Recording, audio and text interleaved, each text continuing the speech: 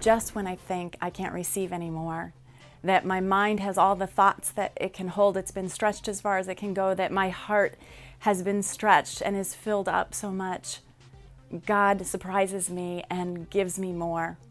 And we know that's true because He's a good God, He's a faithful God, and He is a generous God.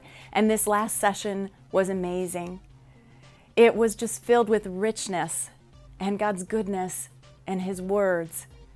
And it has been an amazing experience to be a part of Arise. And we are so grateful to the team of artists and teachers that have made this such a unique experience. And our last video is just a few more moments with Francis Chan. You know, when I got off the stage, I thought, oh, there's one more thing I wanted to say. You know, we gave that illustration of Elijah and asking you if your ministry looked more like the prophets of Baal, where you're just screaming your head off, but it's all just fleshly, whatever you call it, just nothing spiritual. Or do you look more like Elijah, the guy who just prayed and there was just this power and this fire that came down from heaven? And sometimes when I read the Bible, I can think, oh man, if I could only be like that, just like Elijah. But one of my favorite verses in the Bible actually is in James chapter 5, verse 17, when it says, Elijah was a man just like us. That is such a powerful verse to me. Elijah was a man just like us. In other words, Elijah has absolutely nothing on me. And to believe that with all my heart, that Moses, David, what do they really have on us? And if anything, some would argue that we have something on them because of the indwelling of the Holy Spirit and what happened at Pentecost.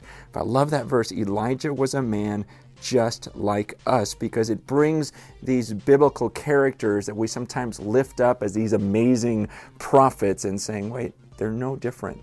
They're praying to the same God you pray to. And it says right afterwards, he prayed earnestly that it would not rain, and it didn't rain on the land for 3.5 years. It's just this whole thought of, we got to stop living like there's these superstar Christians either on this earth or even in the past or even in this book that have access to something that you and I don't.